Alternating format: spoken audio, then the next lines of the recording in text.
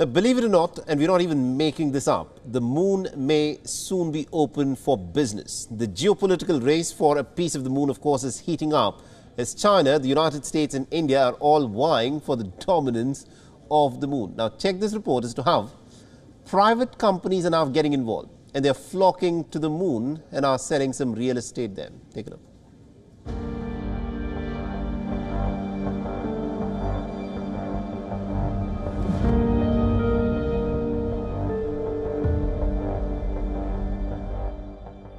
The moon, the brightest object in the night sky.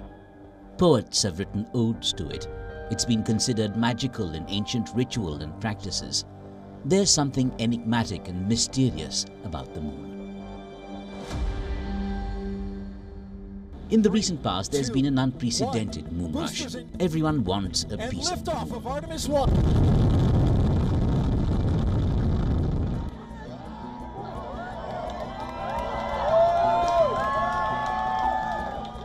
The United States had won the race to the moon by becoming the first to land humans on it. But that was a different era.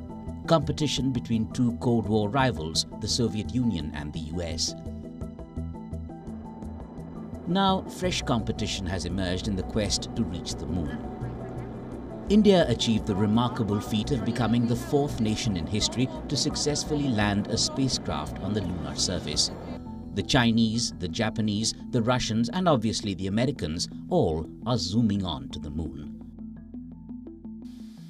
In recent years, the business sector has picked up the gauntlet. If all goes to plan, a SpaceX rocket will launch the first commercial lunar lander within weeks. The Nova C probe is the brainchild of Texas firm Intuitive Machines. So from the time we launch to the time we land is less than 7 days. Once we're on the surface of the moon, we will operate as long as the sun is in the sky, which for the moon will be about 12 to 13 days. Unfortunately, once the sun goes down, it gets extremely cold at the moon, and the vehicle systems will most likely freeze, and that'll be the end of the first mission. It will not return. The mission is part of NASA's Commercial Lunar Payload Services project. It's meant to make moon trips more efficient by letting private firms bid on delivering gear to the Earth's satellite. That's ahead of a planned resumption of manned missions. If it succeeds, Nova C will be making the first soft landing on the moon by a US craft since the last Apollo mission in 1972. NASA's new Artemis program now plans to land astronauts on the moon again by late 2025. Well, you can also have a piece of the moon. A simple Google search and you'll quickly discover a plethora of companies specializing in lunar land sales.